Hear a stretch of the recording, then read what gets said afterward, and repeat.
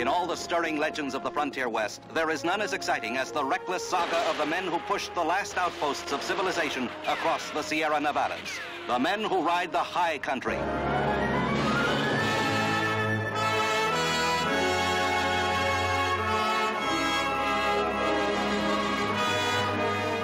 You add them all up, and I'd figure I was owed about all the gold we could carry out of these mountains. Looks like you've got a pretty good claim. Oh, it's a gold mine, honey. Why don't you come on over and take a look? The lure of gold and the lust for excitement held them together. Two of a kind when danger threatened, but miles apart when tempers blazed. You always fancied yourself faster than me. Draw, you damn tin horn!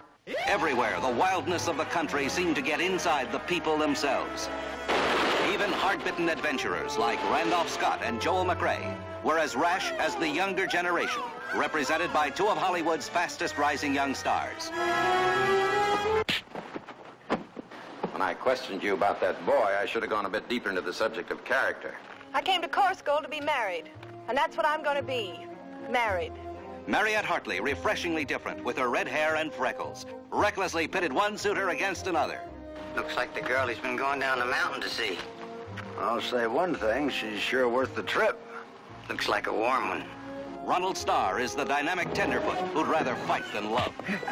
Go get him, Tiger. You're doing fine. There were few who could say who was bad and who was good, especially the two tall men who suited their actions to the era in which they lived.